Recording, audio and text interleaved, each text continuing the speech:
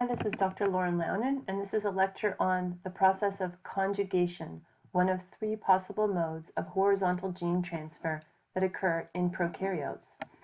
The goals of this lecture are to define conjugation, understand the composition and purpose of the F factor, knowing that the TRA genes are a set of key genes within the F factor, know the difference between an F+, F-, and HFR cell, and the difference between simple and HFR conjugation.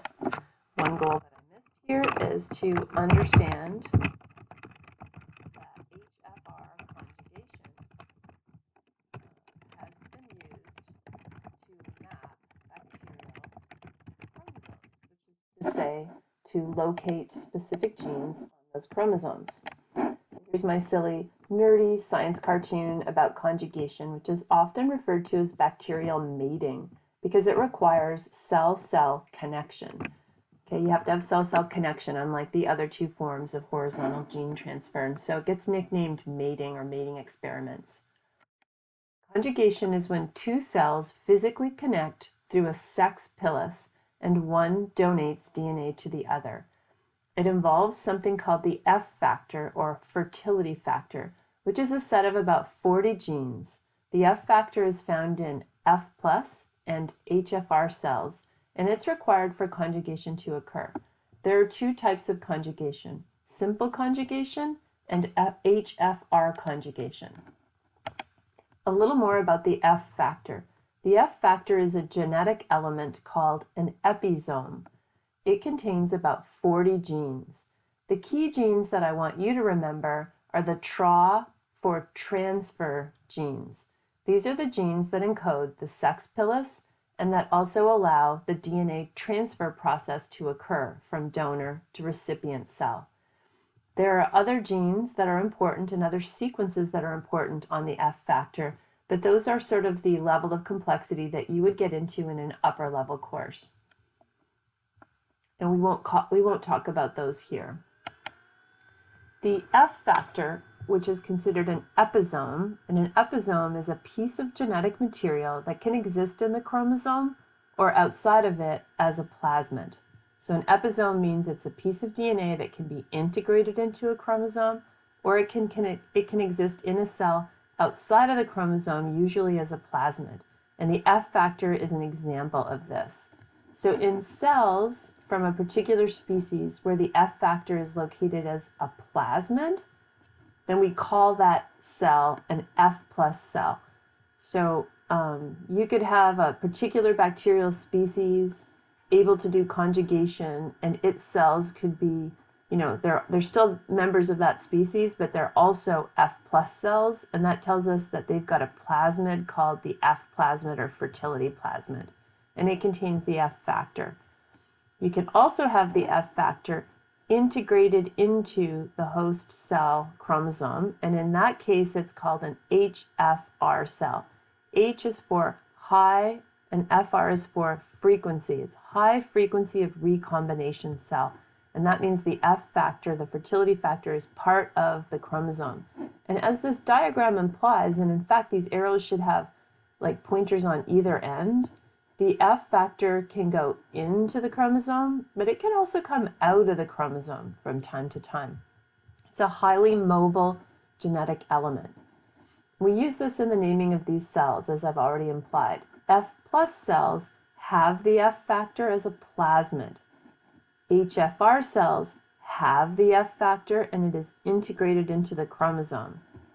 F- cells, in contrast, do not have the F factor. They lack the F factor at all, and that's important to remember because matings are only going to occur between F+ and F-, or between HFR and F-. So those are the only two types of matings that can occur, only two types of conjugation. So here's a diagram illustrating simple conjugation.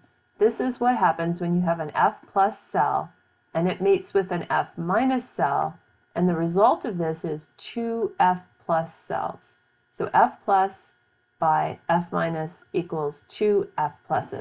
So here's our F+ on the left. It's going to detect an F- cell in the environment. It's going to sniff it out chemically, much like we use pheromones, and it's going to build a protein-rich appendage called a pilus, called specifically the sex pilus. That's going to attach these two cells. Here's cell-cell contact, right? And then the F factor, which is in a plasmid in an F plus cell, is going to actually unspool and send its DNA over into the recipient F minus cell, and hopefully they're going to stay connected long enough to get the whole thing in there.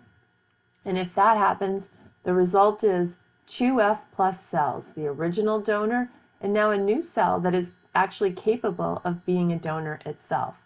And that's simple conjugation. So what phenotype has the recipient cell gained through this genetic modification? It is now F plus itself. And I should also point out that it will also gain any additional genes that are on the fertility plasmid. And in nature, these fertility plasmids, as they travel around, they tend to acquire, more genes not related just to conjugation. So there can be additional phenotypes gained by this new F plus cell that has just formed. And it's now capable of transferring that plasmid to others. The second type of conjugation, which is called high frequency of recombination, or HFR conjugation, is it's similar in that you are going to have an HFR cell detecting an F minus, and when it does that, it will build this structure called a sex pilus, so you have cell-cell contact. And then what will happen is, instead of sending a plasmid containing the F factor, and that plasmid would be called the fertility plasmid, instead of sending it over to the F minus cell, we're actually going to send the entire chromosome over. And probably this connection won't last long enough for the whole thing to get over, but we're going to make a little nick on one side of the F factor. The F factor is, of course, integrated into the chromosome here. And then we're going to spool this one strand of DNA over and in. It's something called rolling circle replication. And as it comes in, any areas of homology between the recipient cell chromosome and the new DNA being spooled into this recipient cell, they're going to find one another, they're going to line up, and then what can happen is recombination or gene swapping, allele swapping can occur.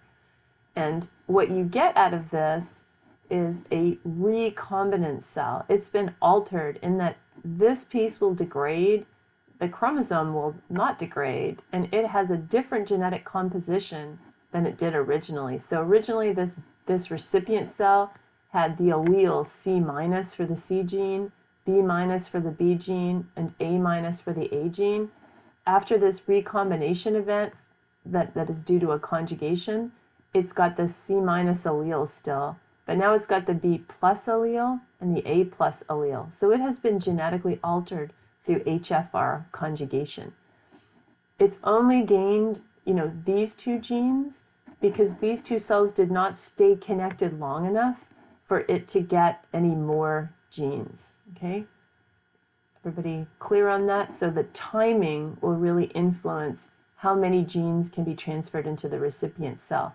Now this mating is an HFR mating with an F minus cell, and what's going to be left after is you'll have the original HFR cell, because this will rebuild itself and stay intact.